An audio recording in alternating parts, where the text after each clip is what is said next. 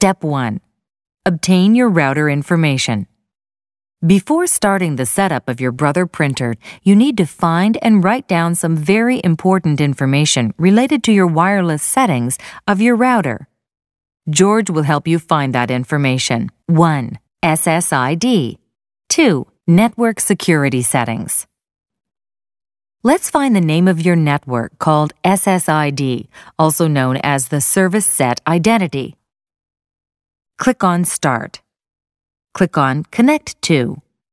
A window will open with a list of available networks.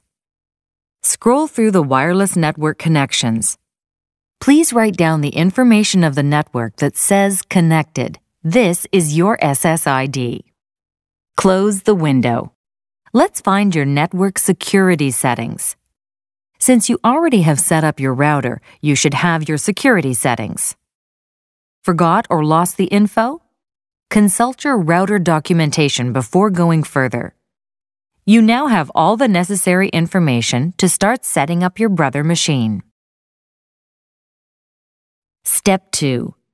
Activate the wireless card of your Brother printer. Press Go 4 times. This will print the network configuration page. The first line of the page will indicate the status, and it should read Brother NC XXXXXW IEEE 802.11 B/G active. If the wireless card is not active, it must be reset to become active. To reset the wireless card, do the following. At the back of the printer, above the network connection, there is a small hole. Insert the tip of a pen in the hole and hold for 5 seconds. Release. The toner light will flash. Turn off the printer and turn it back on. Press Go 4 times. This will print the network configuration page. The text on the top right side of the page should now be Node Type Brother NC XXXXXW IEEE 802.11 B/G active. Step 3. Establish a wireless connection between your Brother printer and PC. Click on Start. Click on Connect to. A window will open with a list of available networks. Scroll through the wireless network connections. Select Setup. Click Connect. Click Connect anyway. Close the window. Step 4. Establish a connection between your Brother printer and your PC using the installation CD. George will show you how to do that. Insert the CD-ROM of your Brother printer into the CD-ROM drive of your PC. Select your model. Select your language. Select Install Printer Driver according to your geographic region. Select Wireless Network Users. Select Wireless Setup only. Click Next. Select Step-by-Step Install recommended. Click Next. Select Without Cable Advanced. Click Next. On the next page, check the Checked and Confirmed box. Click Next. At the Changing the Computer's Wireless Settings window, click Next. On the next page, check the Checked and Confirmed box. Click Next. At the Available Wireless Devices screen, choose the Brother printer you wish to set up. Click Next.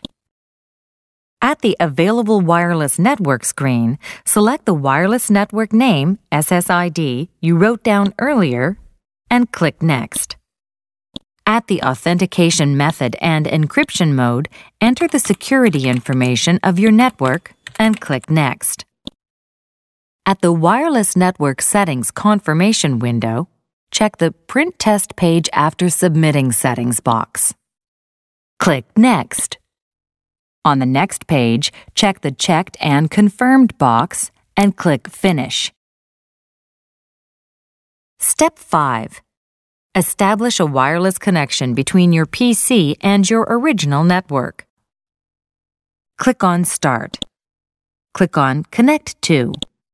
A window will open with a list of available networks. Scroll through the wireless network connections and select the wireless network that you wrote down earlier and click Connect. Enter your network security information, then click Connect. Close the window. Step 6.